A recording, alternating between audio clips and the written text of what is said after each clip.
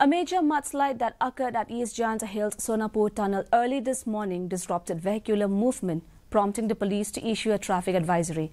This was the first mudslide incident reported in the landslide-prone Sonapur tunnel in 2024.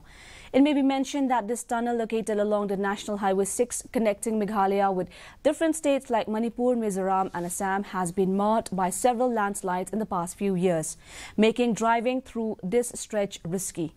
Police said that clearing work of the debris is already underway and commuters are advised to drive cautiously.